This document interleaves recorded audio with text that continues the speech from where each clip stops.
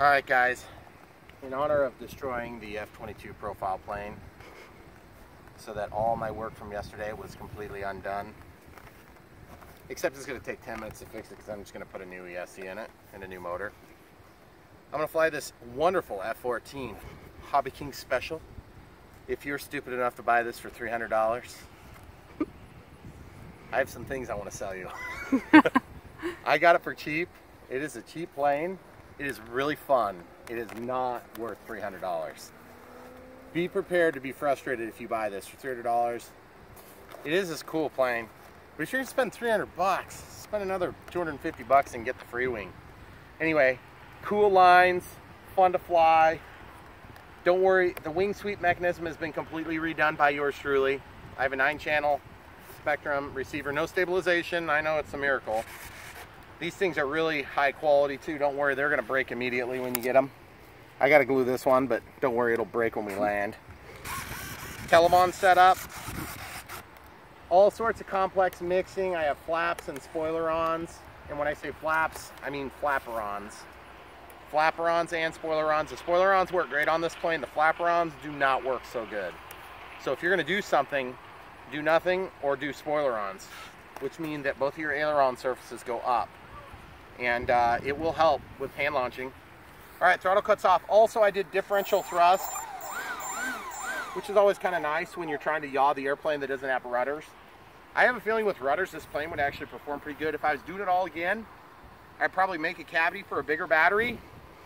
I'd definitely not worry about landing gear. You don't need landing gear for this plane. I would magnetically attach these things, cut in your vents for extra inlet. I'd put some rudders on it, and I would fiberglass the whole bottom. I used epoxy and it's heavy, but it did work generally. You can also take the fins off the bottom, but I kind of like the way it looks. It helps with the lines. And the nose is very susceptible to damage, so you're just gonna have to get used to the fact that it's gonna get destroyed. So, or anyway, you could have brought the free ring. For about 4.5, and here goes nothing.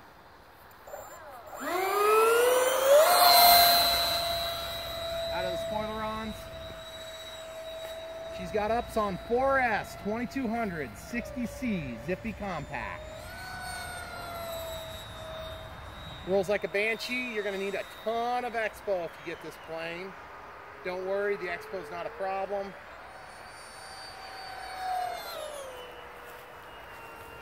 And yes, you want to kind of reserve full bore tight turns because you can break the wings off in this plane pretty easy. Try for a low-ish pass.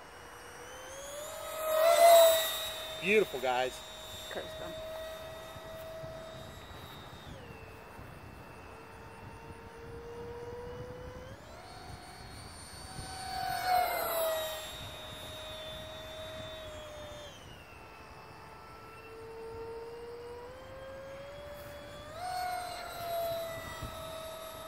Beautiful gets the sky, guys. Watch the glide, guys. This is just glide, no throttle at all. Keep her downhill and she'll fly forever, as long as it doesn't hit the ground. Now let's do a wing sweep for you. She gets a little wonky on wing sweepage. Got a 10-second sweep there. It looks sure pretty, doesn't it? You're gonna need to move so you're out of the way of the tree.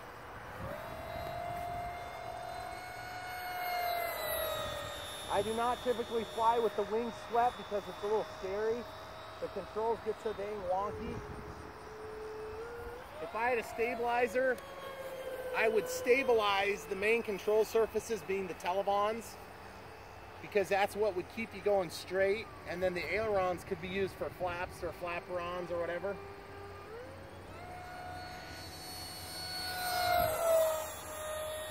She'll fly upside down great. In fact, that makes me think I should do some more expo on the down sweep and less on the up sweep. She looks sure fast, doesn't she?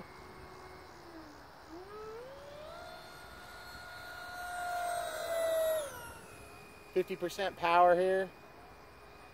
Going for a relaxing stroll around the park. Gonna make it just above these trees. We're going to sneak in here between these trees. about 30% throttle. That thing looks so sweet, guys. I would say go get one, but unless you're insane, or you just have an unlimited budget. If you have an unlimited budget, who cares, you know? But I'll be honest with you, this plane is not worth 300 bucks. You will be disappointed, I guarantee it. You'd be better to spend 300 bucks on my beat up piece of crap plane than you would to go buy it from Hobbyking for 300 bucks. Because you're gonna have to fix a bunch of stuff still yet. Sure does look cool, doesn't it? Mm-hmm. Actually, I'd like to make a profile F-14. Oh, and let's show you the yaw, guys. See, you just barely, you got a hint of yaw control. The engines are too close to the center of mass to really yaw the plane. Okay, let's show you flaperons here. Here's flaperons. Slows it down, but it gets wonky on controls because your outboard control surface is going downward. Now, when we do spoilerons, watch this, guys. This is spoilerons. I just clicked into it. Zero throttle, just kind of forcing the nose down a little bit. And she slows down, but she's controllable because you have the control surface is on the outboard sweep there. Okay, so that's completely out of throttle. I'm out of the spoilerons now, by the way. Oh, hey, another thing too that's really awesome about a 4S configuration on this is that I've got the stock ESCs and stock motors and stock brushless fans and everything is the stock, with the exception of the battery itself, which there wasn't anything stock, it's a plug and fly. There's my battery, I gotta land it, guys. Okay, spoilerons are deployed. It's going to slow down the flight.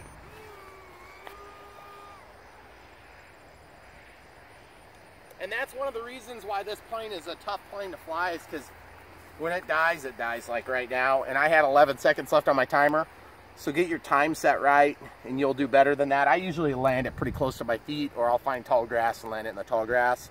But we'll pause it and give you an aftermath in case we broke anything. Alright guys, so I went and retrieved the plane, and you can see this one that was on the way to break is broke, which honestly it's no big deal because it was ugly before. I'll just CA it back on like that and let it break the next time again. And then my auto battery recover mechanism has done its thing. Looks like we have a little crack here.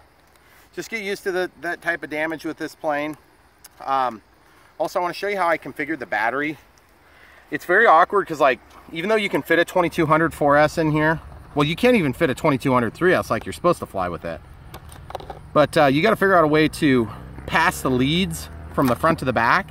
And like that little tape thing I did, that was all yours truly. I made a piece to slide like clear plastic, and then I hogged out this foam here, and then I hogged out some foam here. And so when you close this, you have the ability to actually take the battery out, otherwise it gets a little bit puffy. And you see the receiver sits down inside this pocket, so that's one of the receivers. And then I've got satellite receiver up front under the canopy. And incidentally, how do you take out the mains? They're super easy, they just slide out to the sides. How do you take out the nose gear is a little bit more complex. I do have a video showing how to do that if you guys would be crazy enough to go and spend 300 bucks on this thing. But basically under these two screws, then this is glued, you rip it off, and then these chairs just lift out. They're just pressure set on top of there. There might be a little bit of glue holding it. And then underneath there's a servo that directly attaches to a linkage that holds down to the landing gear. So, like I said, if you get too close, it ain't very pretty, but it sure passes the 100-foot test. And when you're going by it like, well, I would call it 60, 70 miles an hour, it looks pretty awesome. And it does sound good.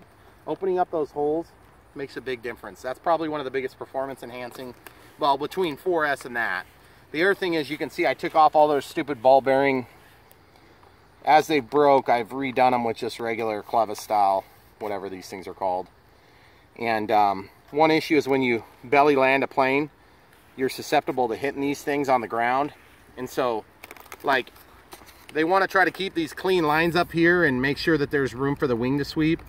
But for practical purposes, that servo should have been mounted in a different way. And then also these things, they bite into the foam. So eventually you run out of bite. And it just one thing after another. This plane is fun to watch fly, but it's kind of like every time you fly it, it could be the last flight, and you just have to be ready for that. So anyway, thanks for watching. Don't forget to like and subscribe.